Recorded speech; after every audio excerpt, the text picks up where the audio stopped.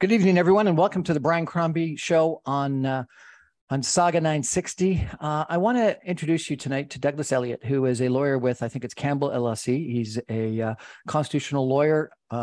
He is a friend of Clayton Ruby, who was a giant, most people thought, in the legal community in Canada. Douglas is an LGBT activist. He has practiced law for a couple of decades, and he knew Clayton Ruby well, both personally and in the legal circles.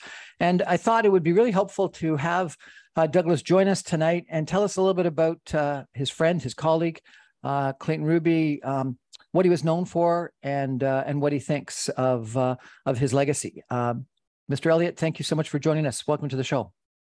Thanks very much. And it's Cambridge, by the way, not Campbell, but that's okay. I apologize. Cambridge LLC. I apologize about that. Yeah. Clayton Ruby is someone that I think all of us have heard a little bit about. And we've heard about, his fight for abortion rights, his fight for people that were wrongfully convicted. We've heard for his fight for gay rights, LGBT rights. But tell us a little bit about the man, the lawyer, and some of these cases that he was so involved in that became so renowned. And, the one that comes to mind to me the most is Henry Morgenthaler, which was really quite a long time ago when right. Roe versus Wade was just topical. And so it's a fight that he has fought for a long period of time. Yes, indeed. Well, one of many causes that Clay was involved in. I think one of the things that's so impressive about Clay's legacy is that there wasn't a social justice issue, whether it was abortion rights, gay rights, animal rights, transit, the environment, you name it.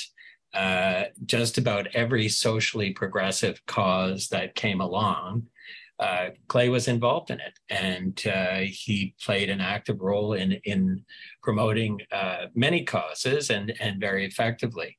But it wasn't obvious that that's where Clay was going to end up. A lot of people don't know this about Clay, but he actually came from a very privileged background. His father was a very successful publisher.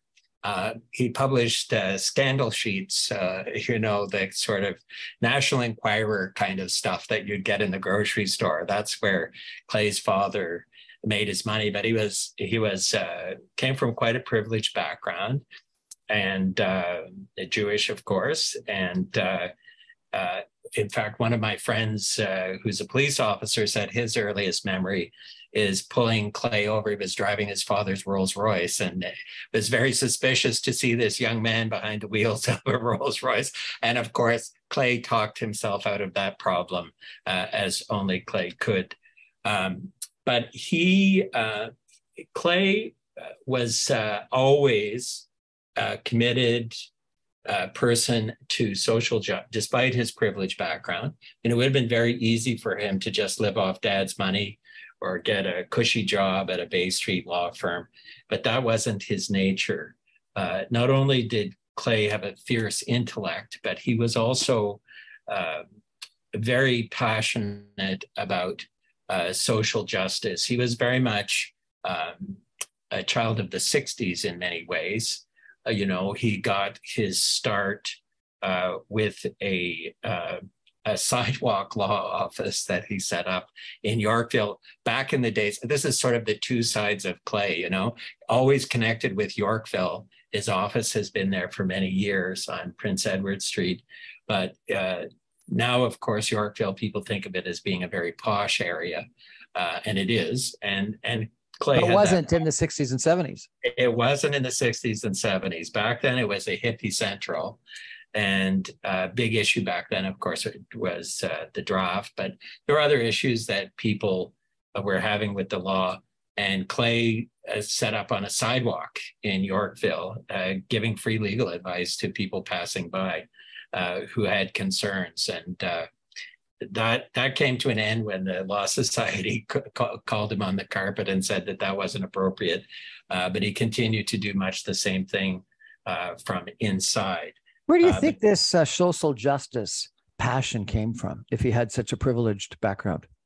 Yeah, I think, as I say, part of it, I think, was Clay's the time when Clay grew, became a young man was in the 60s when I was very young.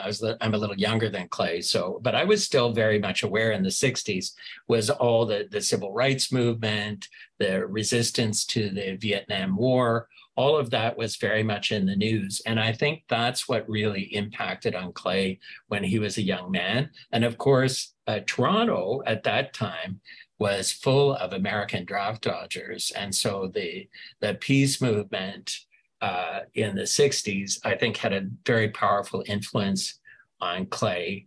But there were a number of other social justice movements that really took off at that time, right? Women's rights, gay rights, anti-racism, all of those things really started to take off in the 1960s. And Clay, I think, took to all of those movements. I think Clay's big problem was he couldn't decide which movement he loved the best because got involved in them all. He embraced all of them. And of course, a lot of those people that we're talking about, I think he liked a good fight. He never liked the police much. I think he very early on formed a dim view of the police, and he always felt it was his duty to stand up to authority and to protect people who were vulnerable to being pushed around by authority. And you couldn't ask for a better champion than Clay Ruby. He was tough, he was persistent, he was articulate, and he was very intelligent, and he had a very fertile mind. He was always able to come up with new ideas about how to use the legal system to get what his client wanted. And of course, when the Charter of Rights came along, that was like, the greatest thing for Clay, because it gave him a whole new toolkit to work with to advance his client's interests. Because don't forget, before 1982, the Morgentaler would never have happened. The Douglas case that he did for the LGBT community, that would never have happened. He was really, up until 1982, 1985, in that period in the 60s and 70s, mostly what Clay was doing was defending people from the oppression of the state. So, for example, famously in Toronto in the 70s, the Body Politic LGBT newspaper was charged with obscenity. Their subscribers, the police did everything they possibly could to crack down on that newspaper, part of a whole period of oppression that culminated really with the bathhouse raids. And Clay was representing the Body Politic, and he was very effectively using the media. That's another thing that Clay, I think, will be remembered for. When I went to law school in the late 70s, early 80s, we were told, don't talk to the media. Like what I'm doing now would be considered verboten. You were never, don't trust the media, never talk about your client's causes, just keep your head down and look after your client and make your arguments in court. Clay never bought that. And that, I think, that reflects his being his father's son. His father was a publisher, and his father knew about how to use the media to sell a story. And the acorn didn't fall far from the tree in that regard. Clay loved the media, and the media loved him. He knew how to have a quip that would capture an issue and to sell a case in the media, and he did it very effectively. We're chatting tonight with Douglas Elliott, who is a friend, a colleague of Clayton Ruby, who passed away last week. We're going to take a break for some messages and come back in just 2 minutes with Douglas Elliott. And I'm going to ask him about some of the cases that are well known and a little bit of the legal background, because I think it's important to understand what an incredible legal mind Clayton Ruby was, as well as his ability to get media attention and to strive for social justice. Everyone, just stay with us. 2 minutes. We'll be back with Douglas Elliott.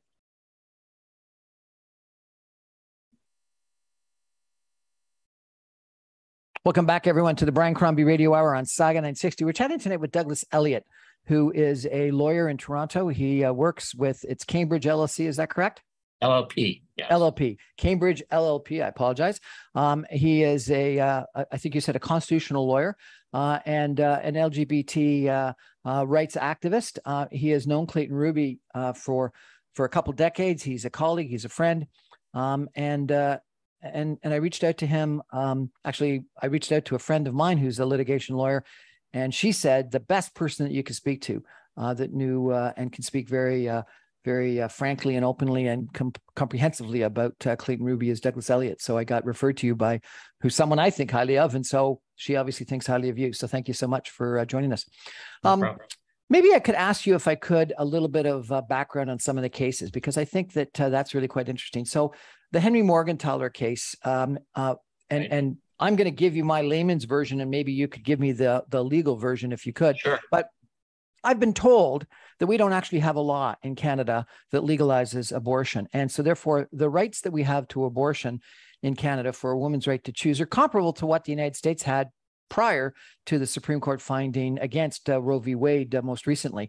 So it was the Henry Morgentaler case that Clayton Ruby took forward that effectively said that the rights that were in the Charter of Rights that did not list the right to an abortion as a right, he had effectively extended to abortion. And so that's what we have. And so a lot of Canadians think we actually have a law that legalizes abortion. We don't. And at times, different governments have talked or not talked about either having a law or having a law against it. But we actually are sort of similar to where the United States was a couple months ago with a legal case that was won that established that right. And so I want you, if you could, talk a little bit about the importance of the Charter of Rights and how in Canada we have, from what I understand, sort of extended rights that were elucidated in the Charter of Rights to other rights, while in the United States, and the most recent finding, and again, very simplistically layman's, but what the Supreme Court in the United States found is that if the rights didn't exist at the time that the U.S. Constitution and Bill of Rights were written, that they didn't want to extend the rights. And so they're actually looking back to the 1700s or 1800s rather than the Constitution and the Bill of Rights being a living document, while in Canada, ours is a living document. Is that at all close to what the situation is in abortion in Canada versus the United States? It's pretty good, I got to tell you. So there is a significant difference between the two countries' constitutions, but you're quite right. There is no law that, quote unquote, legalized abortion in Canada. We, like the United States, for a long time, our law reflected traditional Christian thinking on the subject of abortion, and it was banned outright for a period of time. And then we had a law that allowed abortion, but put a lot of conditions on it, a lot of strict conditions, and it made it very difficult to actually get an abortion, especially in areas where the majority of the population was Catholics. And of course, we have a long tradition in this country of Catholic hospitals. So to this day, there's many Catholic hospitals in Canada where you cannot get an abortion because it's contrary to their religious principles. So this law was challenged by a very famous doctor, Dr. Henry Morgentaler, who believed passionately that women had a right to an abortion, that it was a medically necessary treatment. And he found the situation that we were in Canada unacceptable, where women had to jump through all of these hoops and often would end up being denied. So he set up a freestanding clinic, the Morgentaler Clinic, it eventually was called, and started setting them up across Canada to make abortion more readily accessible to women. And he was very clear from the beginning that he was not going to comply with the law, that he felt the law was unconstitutional, and he was prosecuted and jailed, I believe, was he not? He was, yeah. He was arrested. He went to jail. He was tried, and it was a jury trial. And Clay Ruby persuaded the jury to acquit Henry Morgentaler, to effectively what we call nullify the law. Eventually, this law was challenged up to the Supreme Court of Canada, actually a couple of times. And the Supreme Court of Canada, and it was cases involving Henry Morgentaler. It was a long, hard battle for Dr. Morgentaler and very public. He was very much in the public eye, as was Clay. And that was nasty because the people who are against anti-choice, they're very vocal. Doctors in the United States have been murdered by anti-choice folks. They don't believe in the right to life for abortion doctors. That's pretty clear. A lot of them. So Morgentaler, he was a very brave guy. And eventually the Supreme Court of Canada said in the Morgentaler case that the law as it stood at that time violated Section 7 and Section 8 of the, as I recall, of the Charter. That essentially Section 7 protects fundamental personal choices that we make. It's our liberty interest, we call it. And they found that the woman's right to choose was protected in there. And they agreed that in some circumstances, it might be possible for Parliament to restrict the right to abortion, but that the law as it stood at that time was unduly restrictive of a woman's rights. And so that law had to go. And since that time, several prime ministers have contemplated trying to draft a law that would restrict access to abortion, but they've never managed to come up with a law that was going to both get the support of parliamentarians and pass muster in the court. So we've been without an abortion ban for many years. Technically, that law is still sitting there. It's just been declared unconstitutional. So theoretically, some future Supreme Court could say, oh, well, we got it wrong, and that law springs back to life.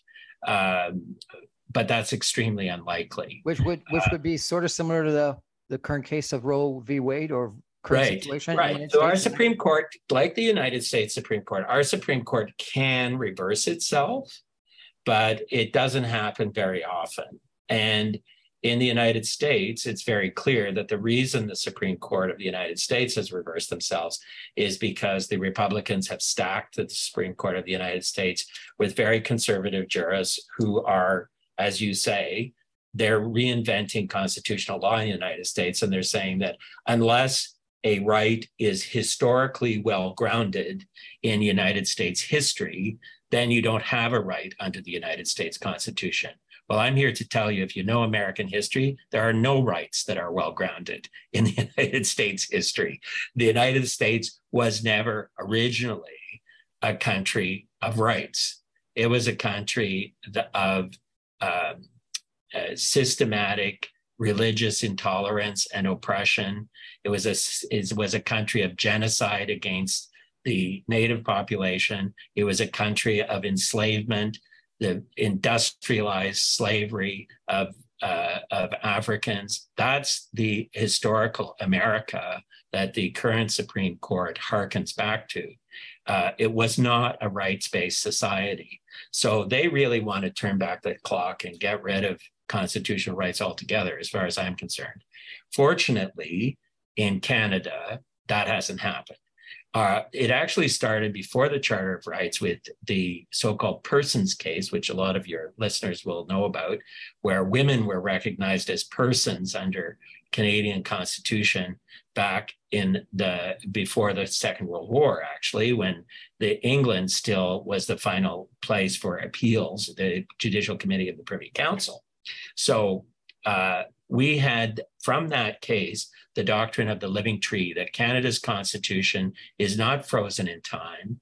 We don't look back to what it looked like. We don't look back to England. We look to current social circumstances, and we interpret our Constitution in light of modern Canadian society, and the law develops to reflect that. That has been our constitutional tradition for almost 100 years now, and I don't think it's going to change. And Clay, of course, was a lawyer who believed in improving the conditions of the socially oppressed, whether it was women or whether it was gay people. He even believed in the rights of animals, which remains pretty marginal in this country. There, in Australia and some other countries, there's been this movement to try and give animals more rights. But Clay was one of the few lawyers in Canada that I know that was even pushing that argument that social justice should extend not just to human beings, but to animals as well. Fascinating. And am I correct, therefore, in saying that Clayton Ruby is one of those people that have effectively created this right to choice in Canada through this case with Henry Morgentaler? He and Henry Morgentaler, I think, are the two people who are responsible. Henry, of course, if you're a social justice lawyer or a constitutional lawyer, you can't do anything without a courageous client. We don't invent clients. We have to have clients who are willing to challenge the law.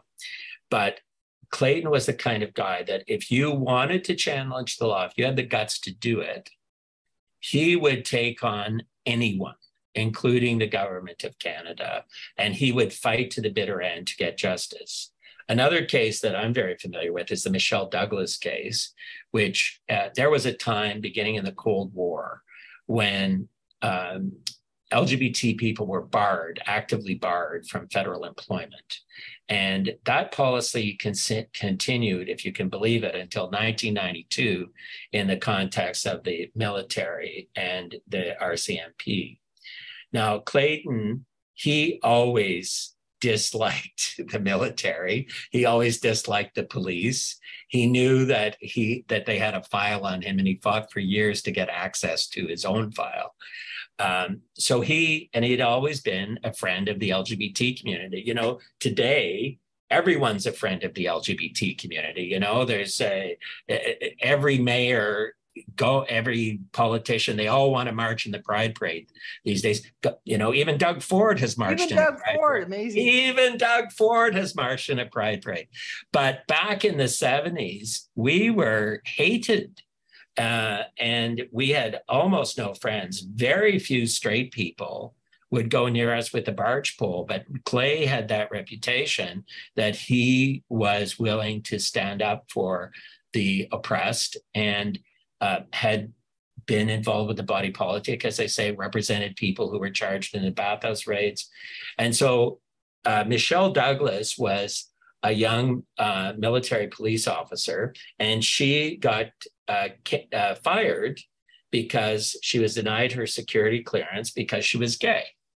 And Sven Robinson put her in touch with Clay, and Clay took on the case, and he fought for years, first of all, challenging her security clearance. And then he decided, along with his beloved wife, Harriet Sachs, who's now Madam Justice Harriet Sachs, but for a time, Harriet and Clay were not just partners in life, they were law partners. They took on the Canadian government and they challenged this ban on gays in the military. And eventually in October of 1992, they were successful. And Clay, one of the interesting things about that case is that for Clay, it wasn't just about getting justice for Michelle Douglas. For him, it was about changing society. Just as he did in the Morgentaler case, it wasn't just about Henry Morgentaler or one particular woman who wanted to get an abortion. For Clay, that was about a woman's right to choose. It was about changing society so that Canadian women could get access to abortion anywhere in the country. In Michelle Douglas' case, he thought it was wrong that LGBT folks should be denied employment in the military or the police or anywhere in the federal government or anywhere else for that matter, but in the federal government in particular. Of course, Clay Ruby himself would no sooner work for the military than jump in the lake. He did not like the military. He probably didn't understand why Michelle wanted to work for them, but he was prepared to fight for her right to do that. He thought it was wrong that she was refused. And eventually, The case was settled on the basis that the government of Canada recognized that the policy was unconstitutional, and it marked the end of the ban on gays in the military. But not only that, I want to pay tribute to Clay on this point. That was one of the first clear constitutional victories for the LGBT community under the Charter of Rights, 1992. And after 1992, we went from success to success. There's a straight line you can draw from the Michelle Douglas case to same-sex marriage. Okay, so if you could, as a lawyer, explain to me, from what I understand, there's no reference to sexual orientation in the Constitution. So how did he establish that right? Okay, so there was quite a debate. And interestingly, Clay was very aware of that debate because he and Sven Robinson are good friends. And Sven Robinson was very much involved in that debate about what Section 15 of the Charter of Rights was going to look like. Section 15 is our equality guarantee under the Charter of Rights. And it says you can't be discriminated against based on the following grounds. And then it lists the grounds. And you're quite right, sexual orientation is not one of those grounds. And in 1982, there was quite a push to expand the list of grounds. And the two grounds that were pushed hard were disability and sexual orientation. The disability folks got added to the list, and the LGBT community got excluded. It was considered too controversial in 1982. However, because of pressure from people like Sven Robinson, Jean Chrétien, who was then the Attorney General, decided to change the wording of Section 15. And instead of having a list that was clearly a closed list, the list basically said you can't be discriminated on the following, including on the following grounds. And so the implication of the wording was that that list was not exhaustive, that there might be other categories that were not mentioned. And when the debate took place in Parliament, Sven Robinson asked Jean Chrétien, and he said, is that what the intention was in changing the wording? And Chrétien said yes. And Robinson said, and wouldn't that one of the things that's left off the list that might be implied, sexual orientation? And Chrétien said yes. So what they had done was basically left the door open and thrown the ball back to the courts and let the courts decide whether sexual orientation is sufficiently similar to race, religion, or the other things listed that it deserves protection. And that fight had been going on from 1982 to 1992. And Clay Ruby persuaded them of two things. First of all, that sexual orientation was going to be found to be included. And he was right about that because 4 years later, in a case called Egan, the Supreme Court of Canada said that that was in fact the case. And secondly, and this was the more important thing, under our charter, Section 1, it says, all of our rights are subject to such reasonable limits as are demonstrably justified in a free and democratic society. And the military and the RCMP had taken the position that, well, yeah, maybe gay people are protected under Section 15, but Section 1 allows discrimination against gay people where it's justifiable. And it's justifiable to discriminate against them in the military and RCMP context for various reasons. There's a great, if people want to hear more about Clay's involvement, he actually recorded a video, which you can see on YouTube, the LGBT Purge Fund Survivor Stories. And he describes his involvement in the case. And it's really kind of funny, some of it, where he was harassing generals about conditions on submarines. And so why does it matter to you if you're standing naked in front of a gay man? You know, he's not touching you. What's the difference? Anyway, he really was a gadfly. But at the end of the day, he persuaded Brian Mulroney's government that there was no justification for excluding gays and lesbians. And not only that, but that if they went to court, we actually now have, as part of a case I've been involved in, we've unearthed some of the government documents. The Attorney General of the time said, look, if you let Clay Ruby take this case to court, not only are we going to lose, but it's going to be really embarrassing for the government because we have lousy reasons for maintaining this policy. And we're going to look like we are a discriminatory government, and we don't want that. And so Brian Mulroney decided to settle the case. Interesting, eh? You got this socialist, raving socialist in Clay Ruby, settling a case with a conservative prime minister to end a policy of discrimination. It's really a delicious bit of our legal history. And of course, that has stood ever since 1992. We're celebrating the 30th anniversary of that important case this year. It's a great story. Thank you very much for sharing it with us. We're chatting tonight with Douglas Elliott. He is a friend and confidant and colleague of Clayton Ruby, a renowned lawyer who passed away last week. We're going to take a break for some messages and be back in just 2 minutes with some more recollections from Douglas Elliott. I'm going to ask him about Guy Paul Morin and wrongfully convicted people as well. Stay with us, everybody.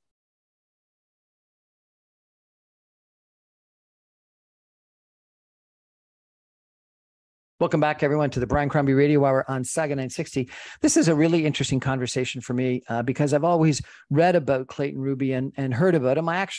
Douglas had an opportunity to be on a panel with him. I was chair of Transit Alliance about a decade ago. I have been since then, but about a decade ago. And Clayton Ruby was one of our panelists. I wasn't sure why exactly he was a panelist, but I was surprised that he was very passionate about transit. And he did that. I think for a couple of reasons. Number one, he just thought it was right, and it was the right way to develop a city. But then he also thought that, and he wasn't the person who said this line, but he quoted the line in the speech, something to the effect of, a great city isn't where the poor ride transit, but a great city is where the rich ride transit. But he thought that transit was important from a social standpoint, that people could get to work and that they could get around the city and they could socialize. And so I had an interesting experience where I was the chair of the organization and got to introduce him and got to meet him and got to question him. And so that was my very small interaction with Clayton Ruby. Not surprising to me. And of course, I think Clay would also be in favor of public transit because he was a great believer in protecting the environment. He and David Suzuki are very good friends. I didn't know that. They've been friends for a very long time. And so Clay would march in lockstep with David Suzuki on any environmental issue for sure. So I think he would support it on that grounds too. So although he was a very wealthy guy, he inherited money from his father and he made a good living as a lawyer. Believe me, he didn't do all his cases for free, far from it. He lived very well. People used to tease him mercilessly, Clay, about his wine cellar, because he was a big wine snob. And in fact, when he was running the Law Society, he was temporarily the head of the Law Society. He tried to become the permanent head, and he was unsuccessful. Some people said it was because he was too far left. But people used to tease Clay and tell him that the real reason was that we couldn't afford the wine budget if he was in charge of the Law Society. Anyway, he's a bit complicated. Clay was. Douglas, take a minute if you could and tell us a little bit about yourself. So you're a lawyer, and specializing in constitutional law. Is that correct? Yes, I do constitutional law and class action. So I first learned I'm younger than Clay, as I said. So I first read about Clay, and he was representing the body politic and Gallaudet Bookshop. And I was so grateful that we had a powerful lawyer who was advocating for my community. I mean, I was in law school when the bathhouse raids happened in 1981. So I knew that we needed help. And I was very grateful for Clay's involvement. And I got to know some of the people that he was acting for as a law student and young lawyer. And then I ended up doing a lot of work for the Canadian AIDS, for the AIDS movement, for the Canadian AIDS Society. I ended up being involved in a number of important LGBT rights cases like same-sex marriage. I also ended up at the Creever Inquiry and became very good friends with Clay's then law partner, Marlis Edward. Marlis Edward and Clay Ruby were law partners for, I think, 20 or 30 years, quite a long time. Also, I became friends with Sven Robinson, who's a longtime friend of Clay Ruby's.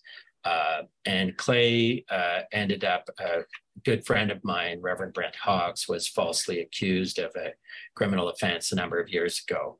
And he wanted Clay to represent him. And so I was part of the defense committee for Reverend Hawkes and worked very closely with Clay on that case and got to sort of see his amazing legal mind at work from close up. He's, you know, apart from the sort of great causes that he's been involved in so effectively, he was also a hardworking criminal lawyer, and he defended people like Guy Paul Morin, who were wrongfully accused, you know, and that was one of his passions, I understand, is absolutely protecting wrongfully accused and getting them out of jail. Yeah, absolutely. And I would say that Clay, you know, for a lot of people, a lot of lay people, they say, well, how, if you're a criminal lawyer, how can you represent someone who's really horrible? If they're an axe murderer or they're a serial killer or whatever, how can you possibly represent them?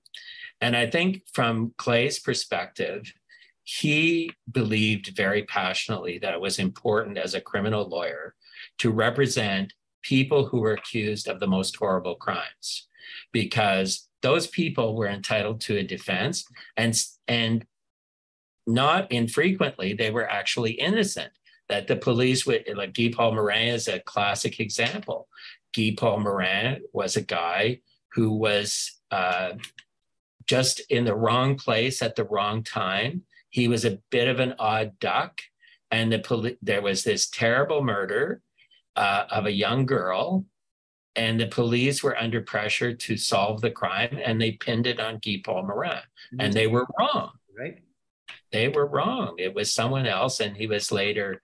Eventually, he was vindicated. He was vindicated through the courts, but then he was later. You know, now that we have DNA, we're able to use DNA testing to both clear people, and it was used to clear Guy Paul Morin, but they were actually later able to identify the actual killer.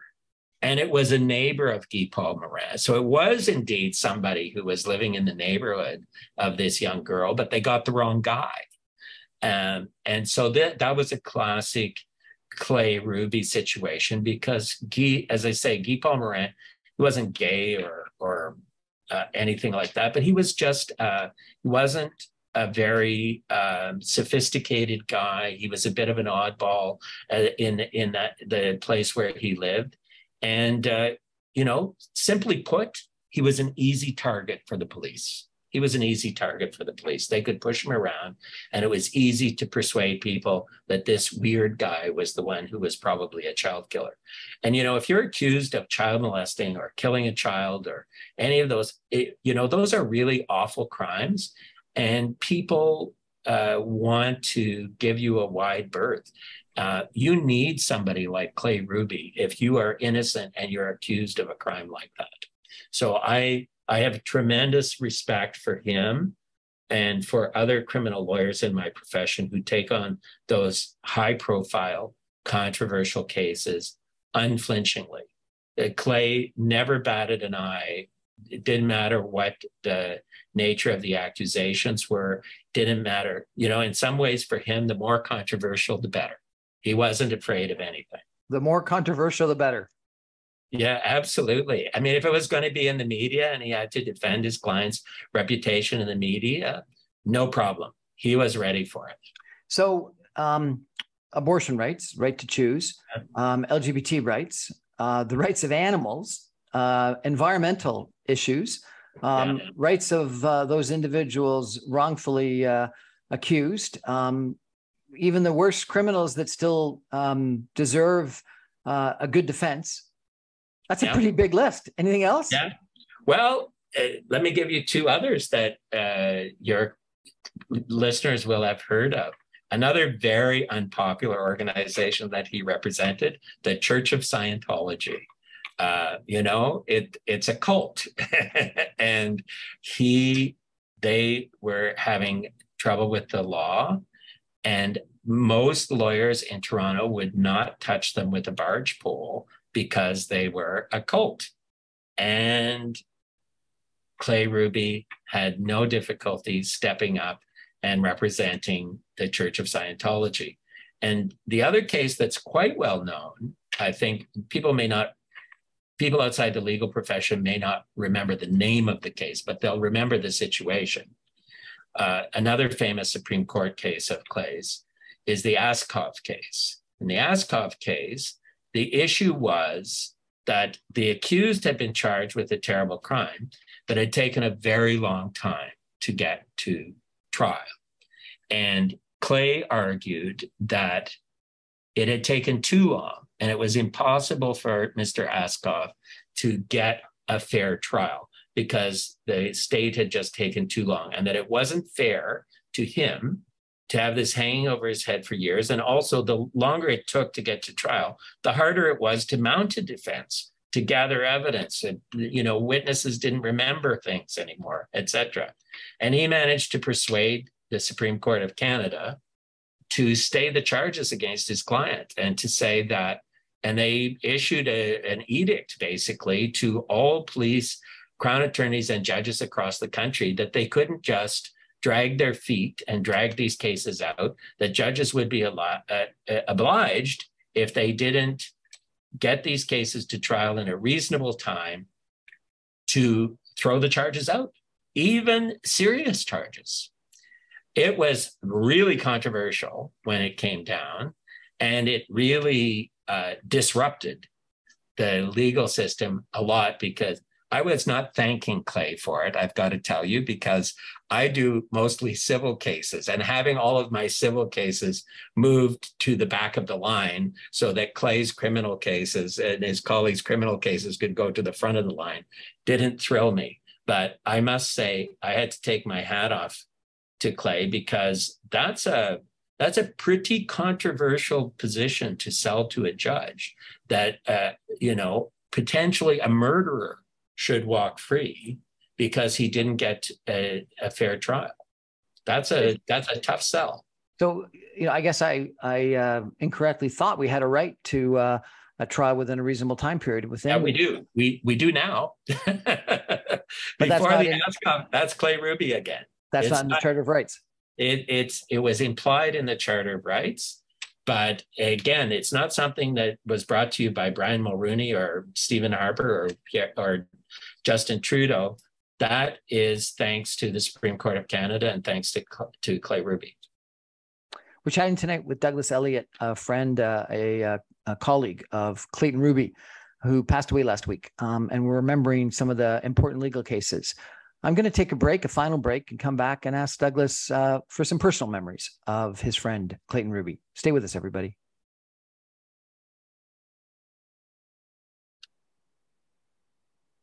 Welcome back, everyone, to the Brian Crombie Radio Hour on Saga 960. Douglas Elliott is a constitutional lawyer with Cambridge LLP in Toronto. He's an LGBT activist. He's a friend and colleague of Clayton Ruby, who passed away last week. Clayton Ruby is one of those lawyers that I think all of us have heard about, and certainly, I think, I'd be interested, Douglas, if you know of, is there another lawyer in Canadian history that has been as renowned and has had as big an impact on the legal system?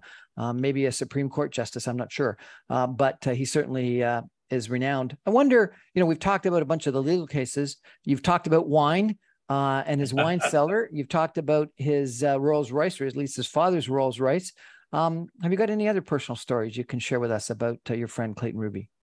Yes, well, the side that lawyers are human beings too. And Clayton was a human being for sure.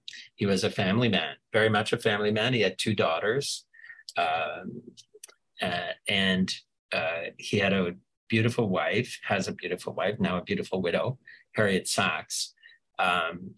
Harriet's a very talented lawyer in her own right. As I say, for a while, she was his law partner. She's now a judge of the Superior Court. But, you're a very lucky person. And especially when you're a lawyer like Clay, he was a workaholic for sure. And, a social activist, and he burned the candle at both ends. If you're going to do that, you need a loving partner who's going to support you. And back in 2005, my father had a major heart attack and was at Toronto General Hospital. And he was in for surgery. I went into the waiting room, and lo and behold, in comes Harriet Sachs. And she looked like she'd been hit by a truck. She looked terribly distressed. And I said, what brings you here? Is your father in hospital or something? She said, no, it's Clay. He's having open heart surgery. And I said, oh my God, so Clay then, so that's 17 years ago. He would have been 63. He wasn't that old.